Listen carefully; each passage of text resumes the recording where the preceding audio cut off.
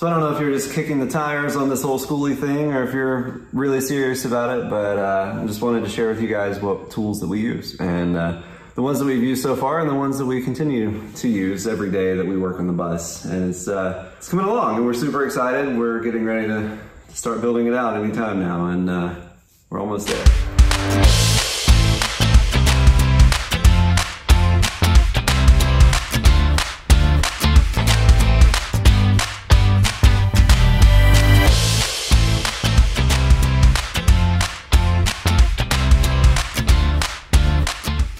Hey everybody, welcome to the Bust-A-Move YouTube channel. My name is William and I own Bust-A-Move along with my wife Victoria and our dog Miko and Muñeca.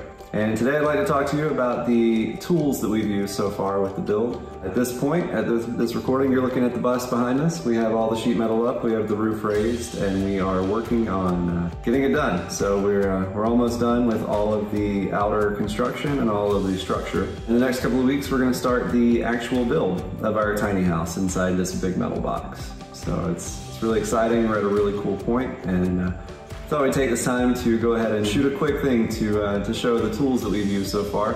These are tools that I would say are invaluable for this type of work, and honestly a few of them I can't imagine us getting to the point that we've gotten to without using them. They range from power tools to pneumatic tools to some hand tools. A lot of them are cheap. You can pick them up at Harbor Freight or some of the clamps we bought at Walmart. So it's pretty cool. First of all, if you haven't ever tried to renovate a Skoolie, you're gonna need these guys.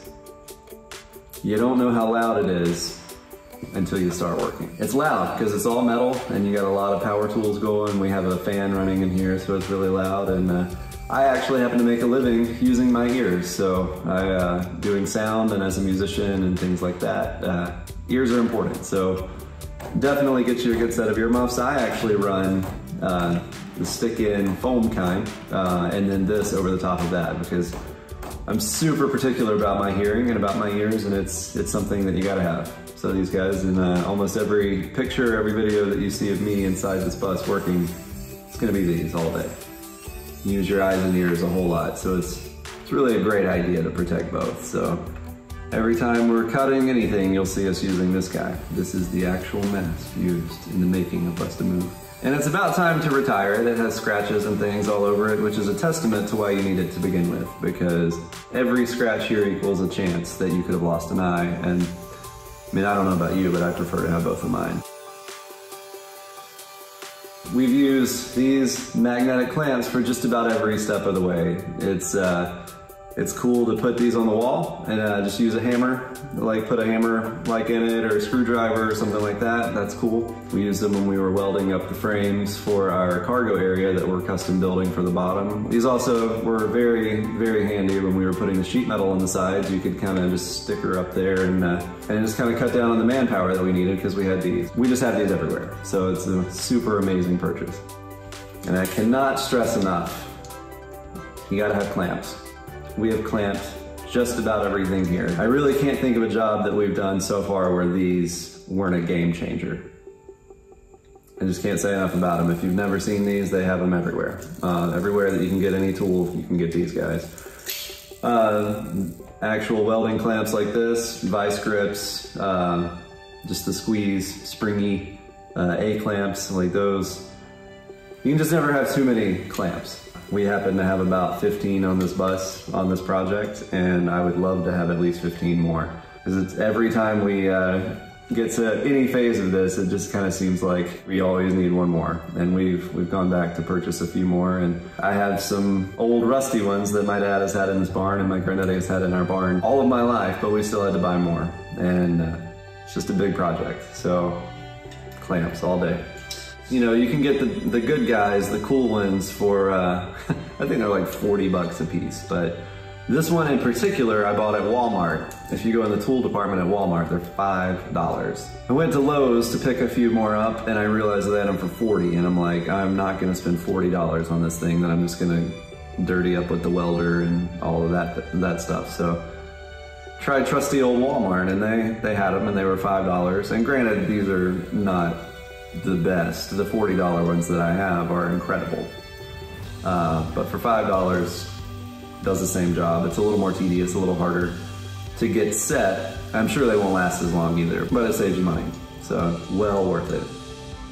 I don't know if you've ever used a hand squeeze pop rivet gun, but we have put back in, I don't know, I would say 200 rivets maybe. And if you've ever done the clamp where you squeeze and squeeze and squeeze and then it breaks off, you know how tedious that would be to do a handful, but to do 200, it's just insane. So we got this guy. We picked him up at Harbor Freight for I think $69, and you put the air hose in there, rivets go in here, and it has this little catch guy in the back where the stems usually wind up, and although there's a slot in it, so they keep coming out, and we had to tape the back because they were kind of hitting us in the eye, and wasn't super pleasant. So, but we've got this guy, and you put it up there, squeeze, it does it for you, and it's absolutely awesome. So if you're in the market to build a Skoolie and you know you're gonna do sheet metal, pneumatic rivet gun, 100%. We have 3 of these puppies on the project of all varying brands and things like that, but we have 3 4.5-inch angle grinders, and we've done everything from sanding wheels to cutoff wheels to grinding wheels. You just gotta do it, man. From cutting the supports that ultimately hold up the roof after the roof raise, to cutting the sheet metal that goes on the side. We had to miter a couple of corners and things and make some style lines to match the back. Something like this, you gotta have it.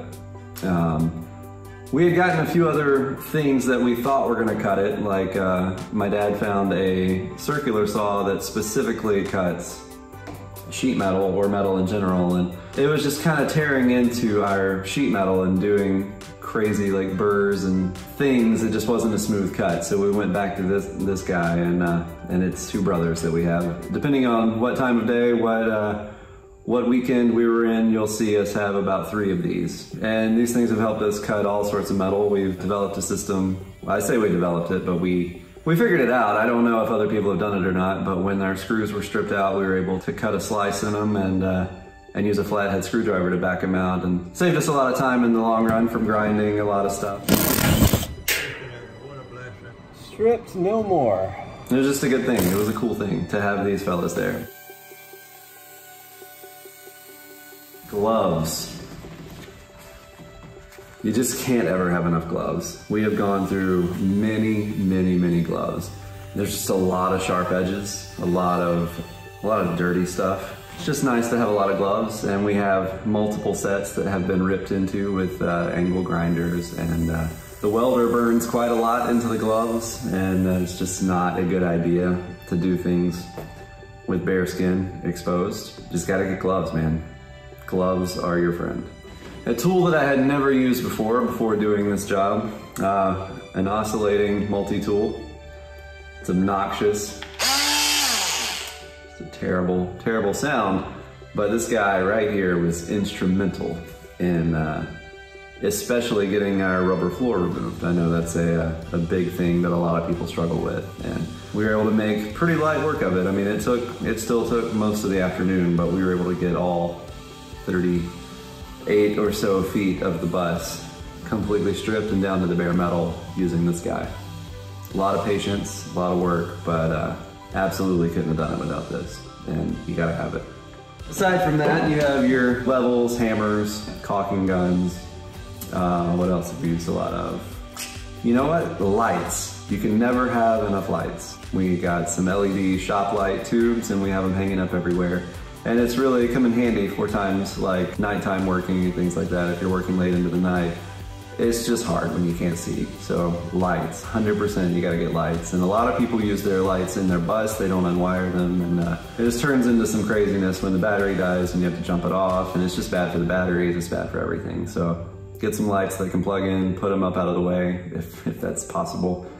We love being a part of the community here on YouTube as Bust a Move, and we'd like for you to be a little part of our community. So if you wouldn't mind, click the subscribe button. You'll get notified every time that we upload another video. If you like this video in particular, I'd like to invite you to like this video. Just click the little like button. It'll help us get registered in the search results and things like that, and it'll help other people like you or like us find us. And we're just excited to be here. So thanks a lot for joining us on the video. We'll see you next time.